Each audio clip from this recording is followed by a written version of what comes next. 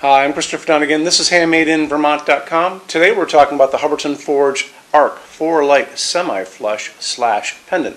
So this is designed so it can be a semi-flush. It can be as short as 10.5 inches off the ceiling, or it could be a pendant like over a breakfast table or maybe another place, a stairway, and as long as 37.3 from the bottom of the fixture up. So it can be a lot of things, and you'll notice this is in two different places. It's in our semi-flush section on our website, also in our dining pendant section. So let's jump into the fixture body itself, and that's going to be independent of this, and the size of that's going to be 8.1 inches tall and then 13.5 inches in diameter. Like I said before, the overall height on this, now we're talking about the distance from the bottom of the fixture to the actual ceiling. That can be as short as 10.5 and as long as 37.3. If you need this to be longer than the long, let's say you need this to be 45 or 65 or something like that, or even longer, into the hundreds of inches long, drop me a quick email, say you're looking at the 131060 and you need it to be X. So tell me what that number is.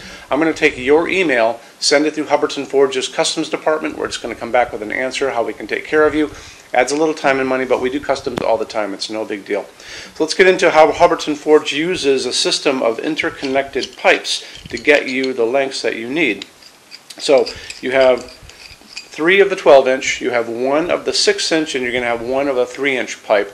They have threading on the ends, this end here, that end there, and then you have these little connectors that have threading on them as well, and that they're going to put them all together. And how you're going to put this together is you're going to lay them out on a nice fluffy towel. So you're going to get a couple bath towels, you're going to put them end to end on a counter or on a table. You're going to put the part with the sockets at one end, and then you're going to figure out which pipes you need to get the length that you need from the ceiling to the bottom of the fixture. You're just going to lay them out, the little connectors between them, and then at the end of it you're going to have the canopy. That's the part that goes on the ceiling. And then all you're going to do is screw them together. So it's totally simple. It takes only a second. Let's just get this in here. And look at that, perfect. And look at that, it's a nice clean look. There's almost no seam there too. On the end of this, you're going to have a 5-inch round canopy, and that canopy is going to go over your 4-inch junction box, and this is your canopy. I want to show you a little bit more information about that, and how we do it is we're going to look at the installations instructions. If you're on the page for this on Handmade in Vermont, look over on that side of the screen, midway down, you're going to see a link. It's going to say click here for installations instructions PDF. So open that up for me. It is going to show you a full parts list. It's going to show you what the glass is like. And when you put this all together, the glass does not go on until you actually have it up. So put the glass aside for now.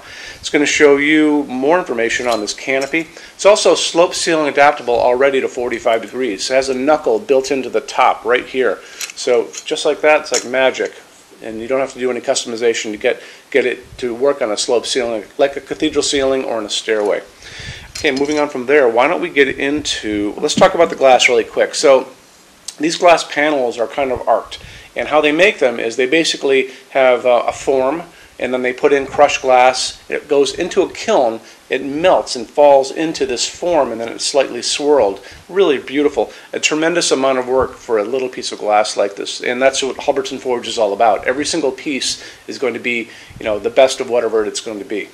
So that's your glass on this. And you know what, if you watch the other videos I did on the other art pieces, some of those I actually have the physical glass, and I can hold it up to the camera so you can check it out. So do that if you can. Let's talk about what's inside of this and what they're going to be using for a socket. It's going to be using a medium base, and a lot of people think a medium base automatically means the bigger bulb, but it's really about the base on this. So it's going to be using the bigger base, not the smaller base. However, the top of it's going to be like this. So remember, the space that you have behind that glass is not that large, so it's only going to be able to accommodate what's called a type B bulb, and that's this guy. So it's going to either be a torpedo or it's going to be this flame tip, and that's the size that's going to be going behind that glass. So you can get these in all kinds of different ways. The max on this for incandescent is going to be 60 watts behind each of these panels of glass in these sockets. If you want to go LED, it doesn't matter. It's like whatever you can get available in an LED in this bulb size.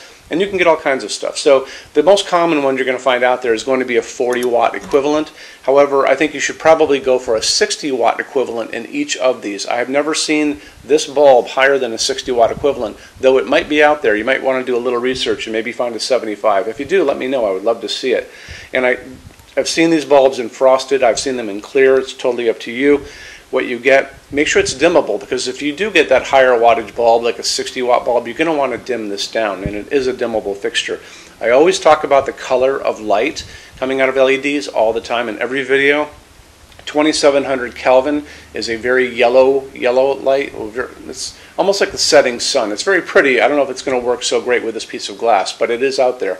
The other place you can go is going to be what's called daylight. And daylight sounds like it's a warm light. It's not. That's a cold hospital waiting room light. That's that bluish white light. That's 4,000, 5,000, 6,000 Kelvin.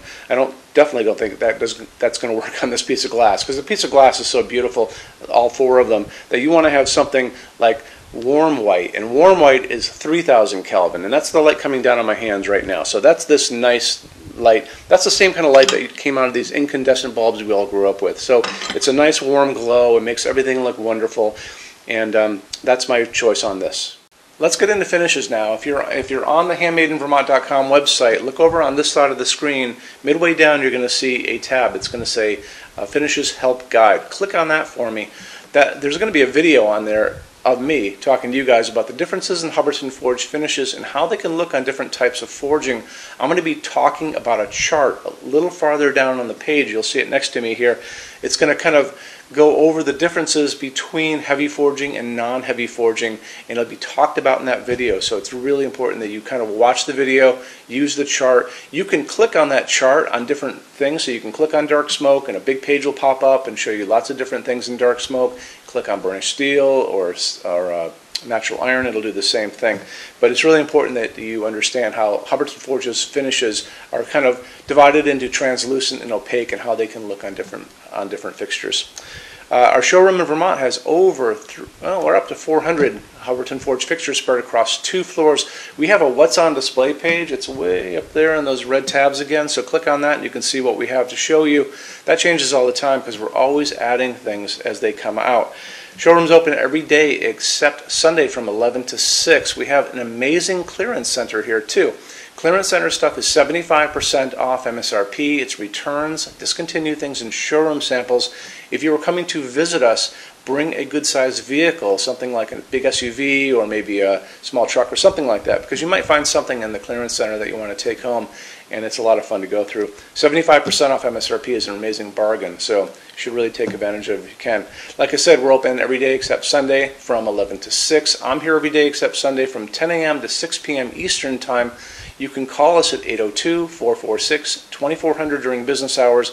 You can email us 24 hours a day, 7 days a week, all the time. We love to answer emails. When you buy your Hubbardton Forge fixtures from HandmadeInVermont.com, shipping is free to every state except Alaska and Hawaii. There's no tax if we ship out of the state of Vermont, and we're the only dealer with 90-day returns and no restocking fees. No one else even comes close to that. Some larger items are non-returnable. We'll always tell you about that. It'll be in the description thing, that part of the description underneath on the very bottom. So keep an eye out for that. We also offer a rush program. Hubbardton Forge generally takes about 3 to 4 weeks to get product out. They don't stock anything. That's how you're going to get all your finishes, your adjustable ranges to play with, all those things. We can cut that time in half, and it's super inexpensive. If you want to know more, drop a quick email and I can walk you through the whole thing, okay? So if you guys have any other questions, let me know. Love to see you in our showroom sometime, and have a great day. Take care. Bye-bye.